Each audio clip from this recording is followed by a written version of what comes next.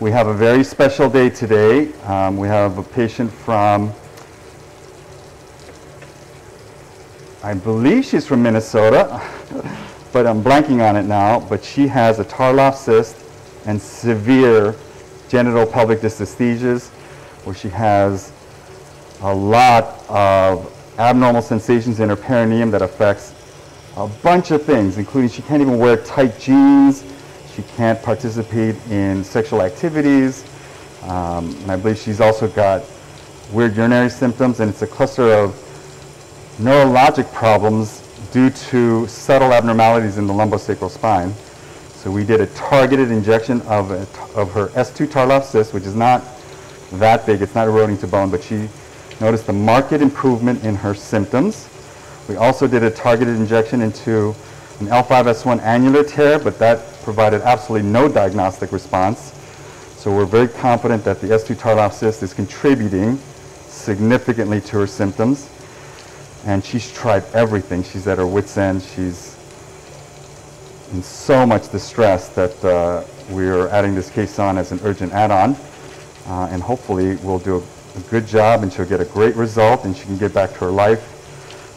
Wow, she's got good bone.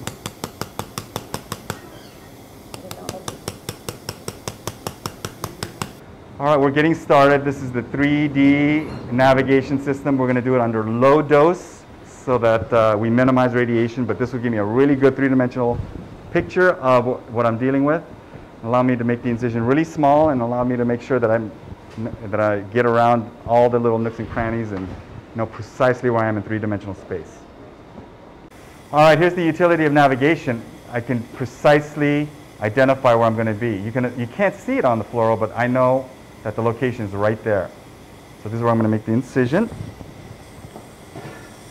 And I'm going to try to make it as small as possible. Local anesthetic. It's going to have to be longer than that probably. That's why Jen's laughing, because I have some size issues. They say size doesn't matter, but in spine, yes, size does matter. But it's the opposite. We just want everything to be really small. And you can do that as long as you have the proper tools to work in a small corridor, and you have a way of identifying precisely where you need to get to. If you don't have those things, then you need to make the incision way bigger than necessary so that you can make sure you see everything. I think I'm going to buzz that right there too. Look at that video. So here's a little, it's not open because I can just touch it and it'll deflate, but it's poking out, so when it does fill up with fluid, look, there is a cyst in situ forming. And if you just look underneath it, what keeps going is the rest of the nerves. So this is like perineurium that fills up like this. Very cool. You know, by ripping them apart and then closing the dural tube tight so that there's a back pressure. Okay, let's give it 2 seconds. So we're doing a Valsalva maneuver, seeing if things reinflate. Oh, that looks good. Okay, we can relax now.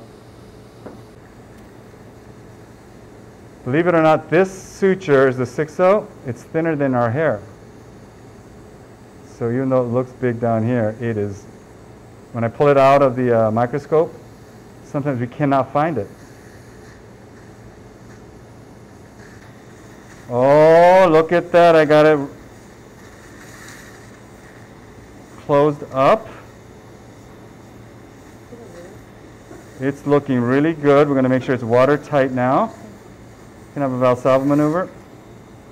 Sure. Okay, it's still pulsating because I don't want to pinch off the nerve. Oh, it's, yep, and now we're doing a Valsalva maneuver, putting some intra-abdominal pressure.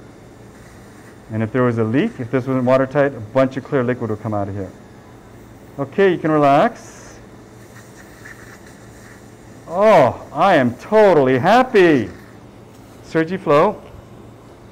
I have this.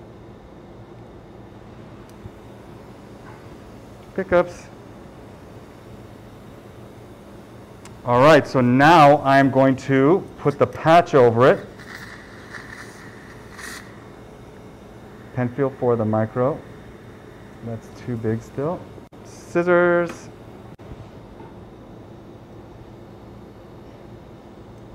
Alrighty, there's the nerve. It looks totally normal now, except the stitches. Micro Penfield 4.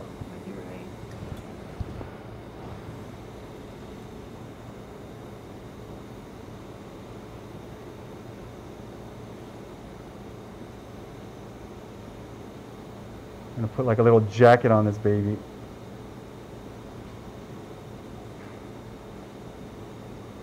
Some people will put it all the way around, like circumferentially. I get so nervous doing that because if there's scar contracture, and scar contracture can be massive, it could potentially cause stenosis of the nerve root. It's all theoretical, but that's my philosophy anyway. Philosophy of the wrappers is that it's the most effective way to prevent a recurrence. I can see that too. So until somebody proves what's the better way, since I've not had a recurrence yet.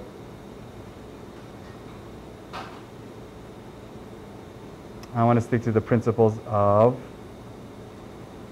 do not pinch off and choke off a nerve. But that just seems like bad. How cool is that?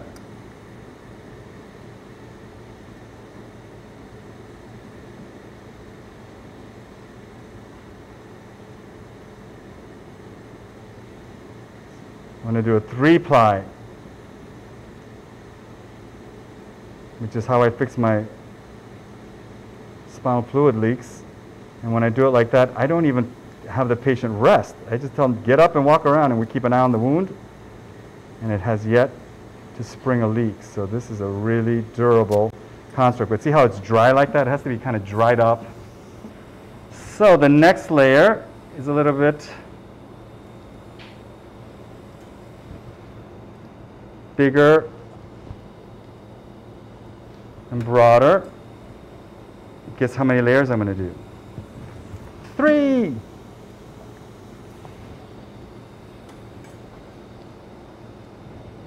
Someday the computer navigation system is going to tell me exactly how big to make this. And even cut it for me. No, that's not true, but I can dream, can't I? You can always dream.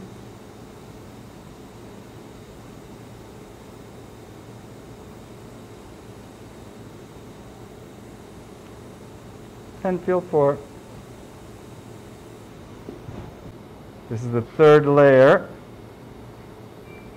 So that's like where the cap of the bone was. This is Tisseel or fibrin sealant. We call it fibrin glue. It's basically the purified materials that make a blood clot. And you probably think this incision and all this approach is massive, but look at that. And that's still magnified. All right. Ooh, and then now I'm going to just take this and close it to that. And you'll still have your cute little butt crease. And there'll be no dead space. And hopefully you're going to feel a million times better. So I'm hoping you're going to be happy too. Protect your lights off, please. All right, today's an awesome day because Michelle proved again how great she is. And she's gotten another belt. So everyone in my OR has a belt. So we all know where we stand. You don't even get a belt until we decide you're part of the inner circle. And then once we get that, you get a white belt and you slowly move your way up. Michelle is now, she was a purple belt. So the next belt after that is a blue belt, then a brown belt, then a black belt. So she's getting there. Yay. And she's going to probably be a black belt very fast. So let's all say, way to go, Michelle. Ready? Wait, hold on. 1, 3. 1, 2, 3. Way to go, Michelle! Thank you. Yeah, definitely our new white belt. That means that you're officially part of our inner circle, and we're stuck with you. Left up here. And no matter what, So we're there's gonna, 1, 2. we have to deal with it.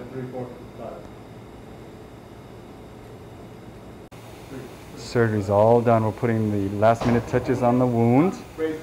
Relatively small incision, but most importantly, underneath I was able to preserve the fascial attachments and control the bleeding and just handle all the tissues nice and gently. So I think this is going to heal up beautifully. So today we have a patient with genitopelvic dysesthesias due to this Tarlov cyst. Relatively small, but clearly not normal. We did a targeted perineural anesthetic block, and she got markedly better. She also has a little annular tear at L5S1, which we blocked, and she got no diagnostic response. So we're very confident, based on the symptoms, the response to the diagnostic injections, and the neurogenital testing preoperatively, that this is probably a major contributor to her genitopelvic dysesthesias. So we'll do a facet cyst excision and imbrication, and we're all hoping for a great result.